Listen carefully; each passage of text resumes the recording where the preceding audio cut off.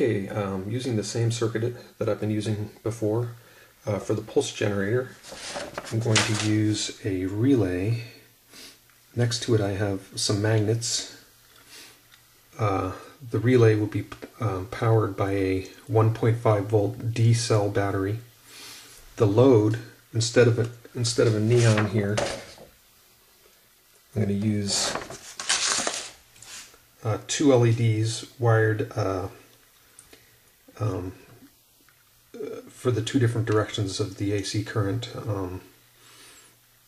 So the green one would indicate current in one direction, and the yellow one would indicate current in the other direction. And so just like a Joule Thief, this Hendershot circuit can power LEDs using a 1.5 volt battery, and I'll show that. So connect this up.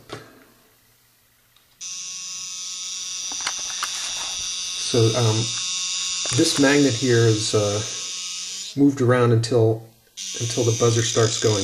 This relay is a 12 volt relay, but with the magnet on here and moved to a certain spot, this guy starts oscillating even though it's a 1.5 volt supply to this guy, which I find pretty incredible. But basically the magnets cause a flux in here that allows the relay to get going even with this lower power.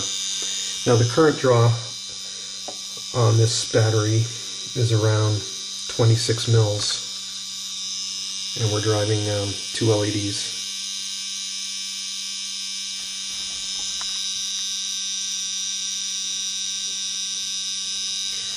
I'll show you that if I move the buzzer, LEDs go out.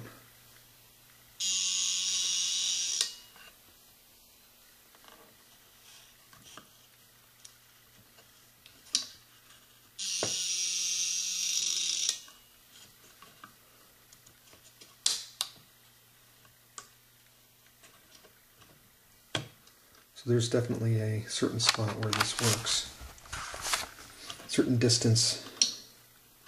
If it's too close, if it's not close enough, the battery goes directly into the coils,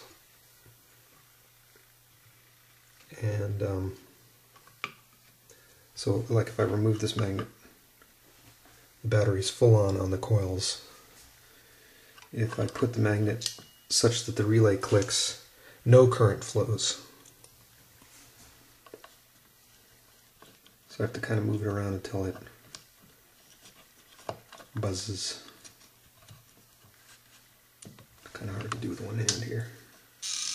There we go. And the LEDs are lighting.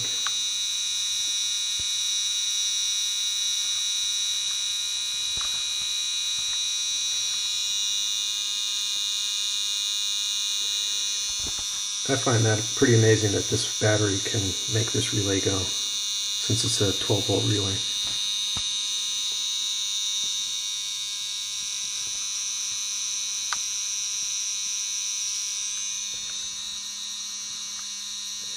Now, if I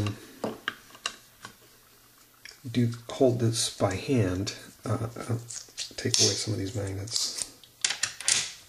So now I have just these neodyns.